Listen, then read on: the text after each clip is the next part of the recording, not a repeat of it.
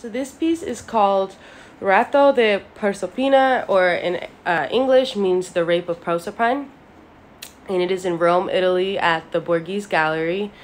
It was created by Gian Lorenzo Bernini, who was an Italian artist, and it was made out of rare Carrara marble during the Baroque period. This piece was commissioned by Cardinal Scipione Borghese, and it was given to his newly appointed cardinal nephew, Ludovico Ludovisi. And this piece took about 2 years to create between 1621 and 1622. The Rape of Proserpina is based on the Latin myth of Proserpina. Proserpina is the daughter of Jupiter and Ceres. Ceres is the Roman goddess of agriculture. Proserpina was gathering flowers when she was seized by Pluto, who is the god of the underworld, which is what this scene is depicting. Pluto erupts from the ground in a chariot pulled by 4 black horses, and he forces Proserpina down into the underworld with him.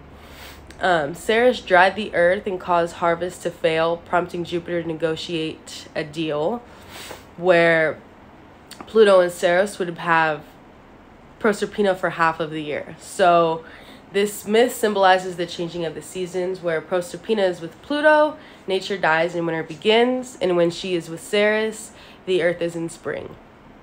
Bernini made this piece very early in his career, when he was only 23, and he was influenced by Giambologna and Annabella Carracci. I thought it was very, very interesting that he made this piece so early in his career, and he's only getting better from here. Many sculptures of the time didn't have one central perspective, and you had to view the entire piece to really understand what it was saying. But something different that he did is you can see the entire piece from one central angle, which is right in the front. I didn't unfortunately get a picture right in the front, so you can still see it in this one, but it is subordinate to the angle that is right in the front, which is how it's supposed to be viewed.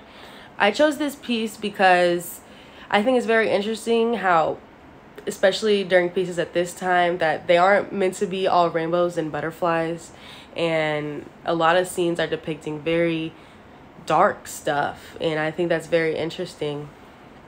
And yeah, that's it. That's all I got.